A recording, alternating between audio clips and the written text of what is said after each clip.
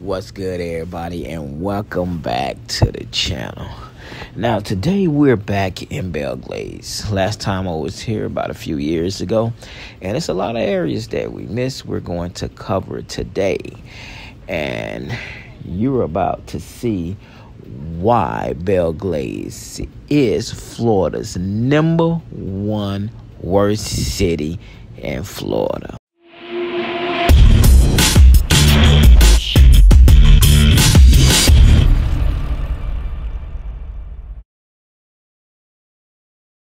So get ready to dive into the fascinating world of Belle Glade, where numbers tell an intriguing story. We're kicking things off with the population stats. Belle Glade is a vibrant community with a mixed race and background. According to the latest ACS data, Black or African American 60.22%, white 26%, two or more races 5.26%, other race 4.8%, Asian 2.02%, Native American 0.82%, Native Hawaiian or Pacific Islanders 0%.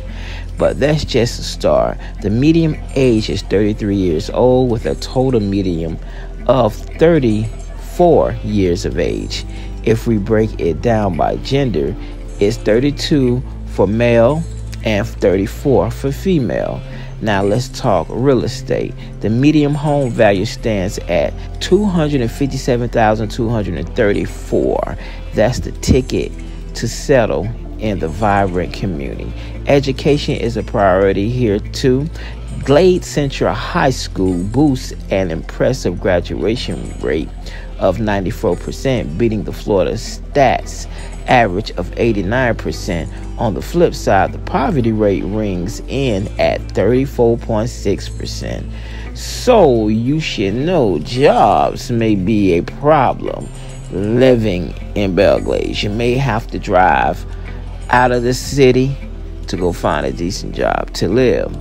Nearly that number triples Florida average, a challenge that the community is actively addressing. Did you know Belle Glade and its surroundings are often dubbed Muck City? The area is famous for its abundance of muck, the fertile soil where sugarcane thrives. Despite its location in South Florida, Belle Glade's culturally vibes are more aligned with the Florida heartland. Now let's get real about safety. Belle Glade crime rate is 40 per 1,000 residents, making it one of the highest crime rate areas in the country, spanning from the coziest towns to the bustling cities. The odds of encountering a violent or property crime stands at 1 in 24. That's not good. So get ready to uncover the unique taste of Belle Glade, Florida. So buckle up as we explore its history, people, and everything that makes this community truly one of a kind. Smash that like button and hit that subscribe because you don't want to miss this journey. And if you are into abandoned buildings, this is the video you want to see. Now let's get started.